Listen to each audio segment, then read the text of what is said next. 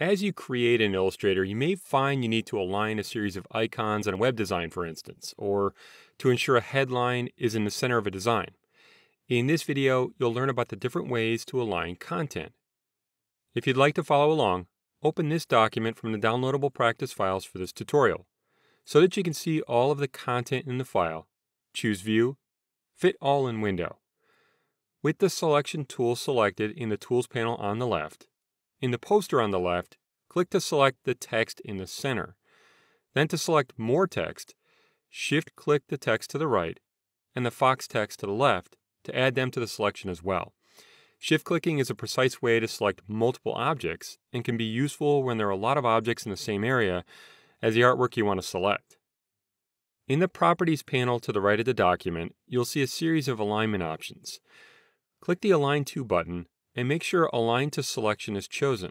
This means selected objects will align to each other.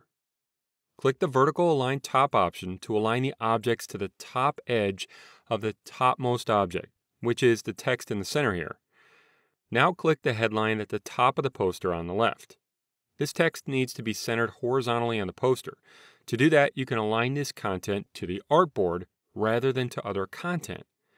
Don't forget that artboards in Illustrator are similar to pages in Microsoft Word or Adobe InDesign, and the active artboard is defined by this black line around the edge.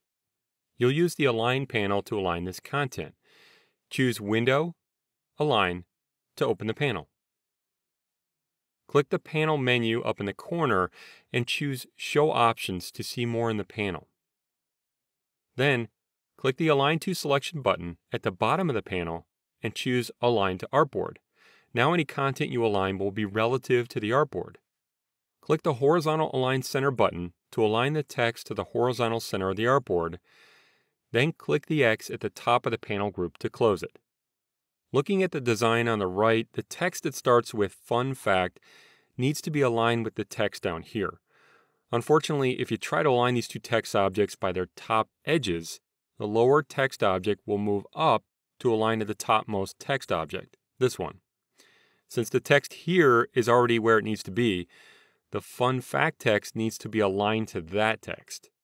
To do that, you can align to a key object, it's called. Click the Fun Fact text, then Shift-click the text here. Release the Shift key. Click this text again and you'll see it has a blue highlight around it. That means it's the key object, or the object that every other selected object will align to. In the Properties panel on the right, click the Vertical Align Top button to align the text. The key object doesn't move, as you saw in this case. Click in a blank area away from the artwork to see the final poster designs. Now you know how to align content to each other, to the artboard, and to a key object in Illustrator. The next time you need to align an image to the top of the artboard or align a few buttons together, you can use the alignment methods you learned here.